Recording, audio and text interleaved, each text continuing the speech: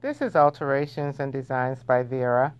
I just finished making or blinging up some bridal shoes, tennis shoes for a customer. And this is how I did it.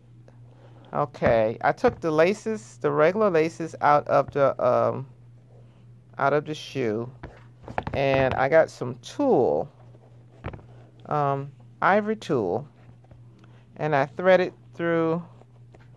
up just like I did shoelace, just like you would do shoelaces. Thread it up, and then you can put a nice, pretty bow in it. Okay, what I did for these tennis shoes, I got some lace, some lace that I had already had, and she wanted me to bling it up. And what I did was I took and cut the lace up. You see, this is some lace that I had.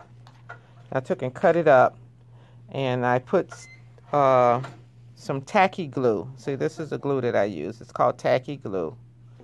And I took and put it all over the front of the shoe. You know, put it all over the front.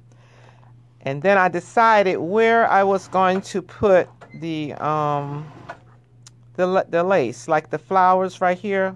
I wanted to make sure that I had gotten a flower on the front, and I got a little rhinestone right there.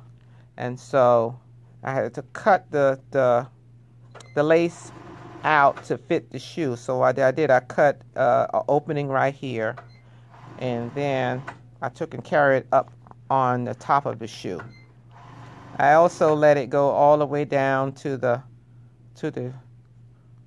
almost to the floor, but anyway, to the heel of the shoe, all the way around. You see, and I glued all of this on. See, and I glued it all the way around. I also took and put some of this bling bling on it. I don't even know what you call it, but I just call it bling bling. But I took and put it around the shoe, you see, and I glue each one by one around the shoe, all the way around. But I'm not going to put any more on it because I don't want to, overdo it too much. So just enough to make it look like a wedding shoe, you see.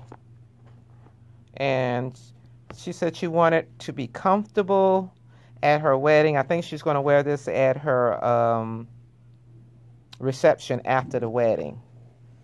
But this is the finished product, and this is what I use right here. I have all kind of bling. I have all kind of rhinestones, and because we do beading and stuff like that, so we do a lot of beading and things like that. But this is one piece that was left from that particular lace, and if I wanted to put more, I could.